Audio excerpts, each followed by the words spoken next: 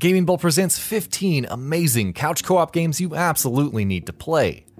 Video games can be fun, but what's even more fun is sharing your experience with your friends at arm's length of each other. There's just something so appealing about sitting in the same room to converse with each other while playing some cooperative video games. With that out of the way, let's talk about 15 amazing couch co-op games you absolutely need to play. Rocket League.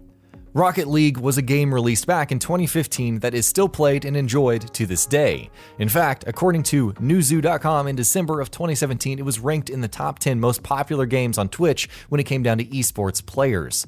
The game features split-screen co-op, so you and those buds of yours can play with or against each other with AIs on a chosen difficulty or online with other people while still playing together on that couch. Hidden Agenda. Crime thrillers are normally single-player, since a lot of gameplay mechanics would be difficult to implement into a multiplayer game. Hidden Agenda, however, utilizes the PlayLink feature. This allows others to come into your game using their smartphones and grants them the ability to vote on what will happen next. While Hidden Agenda is not the most exciting game for players who are merely observing, it is still unique and was created by the people that brought us Until Dawn. Spelunky. Spelunky has the player control an unnamed adventurer. The game, however, is capable of local multiplayer with up to 4 players. There are 2 different multiplayer modes. One is Adventure, while the other is Deathmatch. If you choose Adventure, the players are to work together to get through each randomly generated map while avoiding enemies along the way. Deathmatch is different. This one is a local multiplayer exclusive mode. The players are against each other with a set number of bombs, lives, and ropes, all the while having to observe their surroundings to try and get their hands on a weapon to beat the other players, while avoiding traps and hazards scattered throughout the arenas. Overcooked. Do you like cooking? Do you like video games about cooking? What about multiplayer games? Well, if you fall into all 3 of these categories, you're gonna love Overcooked. The players take control over a number of chefs who have to complete various orders, all the while the environment and the clock is against them. Unless you want to get nowhere in this game, which, let's face it, everyone wants to progress when playing video games, you have to work together, which can be a problem, as there are so many ways the players can screw each other over. Rayman Legends. Rayman was one of those gaming mascots that you knew, even if you had never played any of their games. Sure, he's not as popular as Mario or Sonic, but he is very well known. In 2013, Ubisoft released Rayman Legends, a game that wasn't just your regular Rayman game, as it took inspiration from their 2011 release Rayman Origins. The game lets up to 4 players select from a cast of characters. Other than that, it was a regular platformer with Rayman and his friends as the protagonists, but that's enough to make it stand out after all, since it has that Rayman charm that people seem to love. Borderlands: The Handsome Collection. Are you tired of generic first-person shooters? Do you want something that is visually different? Look no further than the Borderlands series. It's absolutely wonderful. Its design is very artistic. They didn't care about making the game look realistic like so many other FPS games attempt to do. Instead, they used a cel-shaded style to make it stand out from the rest and focused on making the game fun to play, whether you're playing alone or with friends. The game features split-screen co-op for up to 4 players on one console, excluding PC of course. The gameplay is fun with all of the creatively designed weaponry and unique enemies scattered throughout the play area. You and your friend will likely have some fun fighting bad guys and the horrific monsters that you will encounter on your journey. Halo: The Master Chief Collection. I'm sure we all remember the Halo series, especially if you were or are an Xbox fanboy. Halo was one of those games that pioneered what multiplayer gameplay should be. With Halo: The Master Chief Collection, you can play Halo Combat Evolved Anniversary and Halo 2, 3, and 4 on the Xbox One. All 4 of the games support couch co-op, allowing you and your friend to play the campaign without being online. You can play through the story mode of each game with your buddy and bring back the memories of playing on a small TV screen arguing who's gonna drive. Minecraft. There's only so much time a player can dig straight down during the day and fend off monsters at night before they get bored of playing alone. So why not invite your friends over for a little Minecraft? Local multiplayer is a feature of this large, blocky game. Feel free to explore the world with your friends while avoiding death by monsters and heights, or go all out and build that dream mansion you've wanted to do for the longest time.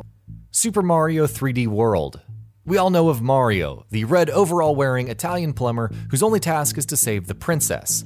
Super Mario 3D World was made specifically for the Wii U and was critically acclaimed. Now, sure, it wasn't the first Mario game to incorporate multiplayer, but it was one of the more polished attempts that didn't involve dice or carts. The game allows up to 3 other players who can control either Mario, Princess Peach, Luigi, Toad, or if you play your cards right, you can unlock Rosalina. Much like any other multiplayer Mario game, it is fun for the whole family. Divinity Original Sin 2. Maybe you want to play a game that isn't so happy-go-lucky, or maybe one that is more role-playing than the others on this list. Well, Divinity Original Sin 2 is the game for you. Not only can you play it solo, but you can of course play it with 3 other players in your party.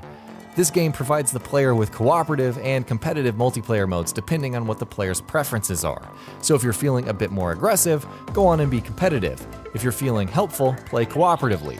I'm sure your friends will find an interest in the role-playing and dungeon-crawling elements of this game. Gears of War 3. Shooters can make for amazing multiplayer games. Gears of War 3 was one of the greats. It has one of the best couch co-op campaigns out there. The game puts you in the shoes of Marcus Phoenix and Dom Santiago. Meanwhile, you are tasked to fight the Locust Horde. This is one of those games that really make you talk to your friend about where to go during the battle. Sometimes it's best to split up and attack the enemy from the front and back. Or maybe it's better to stick together, or maybe you're collecting ammo and you need some cover fire. Diablo 3 Ultimate Evil Edition. People love fantasy games. The idea of finding yourself in a world with trolls, dragons, ghosts, and living skeletons is just fascinating. So imagine sharing that with your friends. It would make it even better, right? In Diablo 3 Ultimate Evil Edition, you can play co-op with your buddies on the same console. The best part about the game's co-op is how much there is to do. Not only can you go through the main story, but there is more that the players can do, like leveling up their characters or enchanting weapons. Portal 2. Puzzle games. Some people like them, some people hate them, and some people don't care and just want to eat some delicious cake. The Portal series had become quite popular quickly after its release, but one feature the first game lacked was any form of multiplayer, but Valve didn't disappoint its fanbase when creating the sequel game, Portal 2. Its cooperative campaign has the players control 2 robots thrown into the world after the events of the single-player campaign. Now, with typical Portal fashion, you are equipped with portal guns with your respected blue or orange color. This means either of the players can really mess with their partner. The entire game cannot be won without both sides doing their part. This makes it one of the games you can really see people rage at when playing with another person who just wants to troll. Resident Evil 5. Resident Evil 5 was the first game in the franchise to introduce split-screen co-op, allowing one player to control Chris Redfield and the other to control the new character known as Shiva.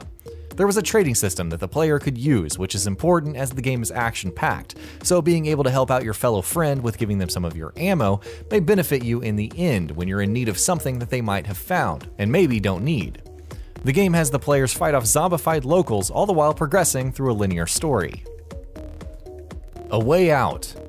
Video games that utilize multiplayer usually have it as an optional choice that the player can use if they have a friend wanting to play with them, but our pick for number 1 is different. A Way Out is a game that tells the tale of 2 convicted criminals, Leo and Vincent, who are trying to escape prison and live their lives. This game is unlike any of the games on this list, as it is made exclusively for multiplayer. This game requires the players to communicate with one another, so it's probably best experienced with your friend in the same room, so you can explain what you're planning easily. And that about does it for this video. If you enjoyed what you watched and want to see more from GamingBolt, you can always hit that subscribe button and turn on the bell icon next to it. That way you will never miss any of our videos.